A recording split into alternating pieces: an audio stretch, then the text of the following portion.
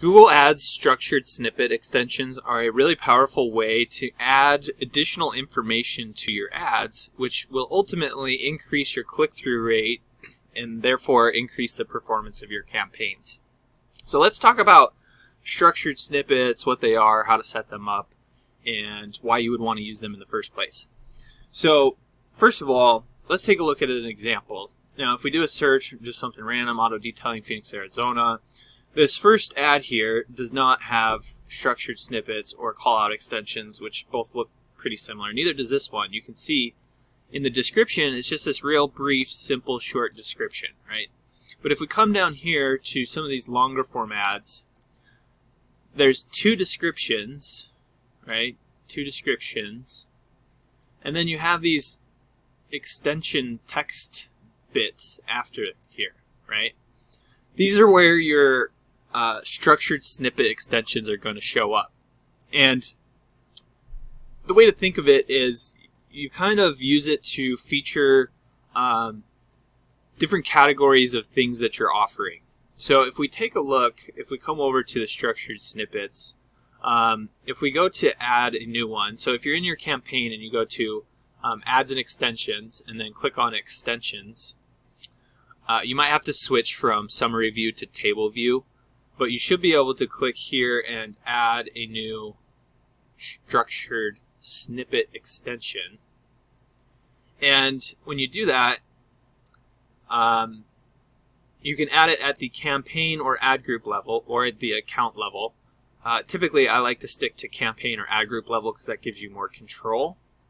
But basically what that means is whichever you select, so let's say we choose the campaign level, whatever ad groups are in this campaign are going to end up using this structured snippet. So if you only want the structured snippet to be on one ad group because it has a unique ad that you're advertising something unique, then you do it on the ad group level. Okay, so we're just going to leave it as the standard campaign level. We're going to create new. You can choose the language, and then for the header you need to select what the structured snippet category is. So like amenities would be good for hotels. You can see it's already suggesting like Wi-Fi, pool, fitness center. So you can think of it like you have a headline, a description, and then you're going to have this little bit at the end that's like amenities. We have Wi-Fi, pool, fitness center, sauna, all this other awesome stuff that you have that people might be interested in is going to show up at the end under a little category like amenities. So brands is another one. If you sell like Nexus watch or Nexus tablet or Chromebook, courses, degree programs. The ones that I find get used a lot are service catalog. So any service-based business will use this. So like, we do oil change, smog check, tire alignment. So for auto detailing, it would be like ceramic coating, paint correction, interior, exterior, full detail. So that's kind of the service catalog. And then types is another one that is really broad. So like, we sell t-shirts, mugs, bags, like just the types of products that you sell or the types of services you sell tends to be types and service catalog here. So figure out which one fits best and then just go through and fill these out. You can click here to add more.